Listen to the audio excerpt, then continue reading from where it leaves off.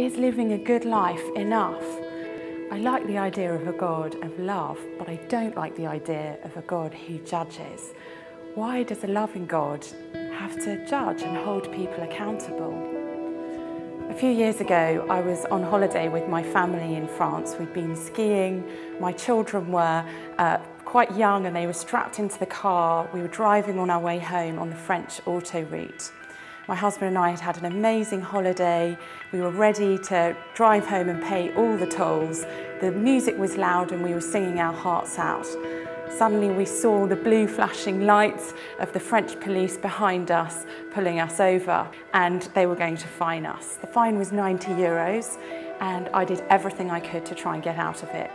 I tried saying, well, you know, we're English, we didn't know. That didn't work. We tried saying, well, send us the bill in the post, but they don't do that in France.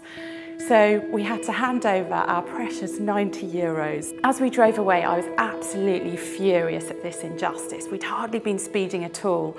And I was saying to my husband, this is because we're English. The French are persecuting us. They've picked on our number plate and picked us out. And he said to me something very interesting. He said, we did break the law, admittedly only by 4 kilometres an hour, but we did break the law. What happened here was just.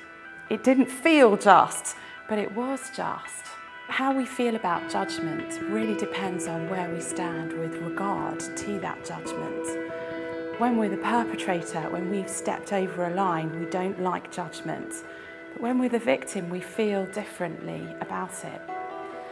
A few months earlier, I met with a friend who lived nearby to me, whose partner had just been released from prison. She had a restraining order against him, but when he got out, he came straight to her house and he beat the living daylights out of her. She was unrecognisable. Her head swelled up to an enormous size and she nearly lost the use of one of her eyes. When I saw her, my heart cried out for justice for her. I wanted judgment for the perpetrator of this crime. I loved the victim, so I cried out for justice. In other words, love motivated me to want judgment.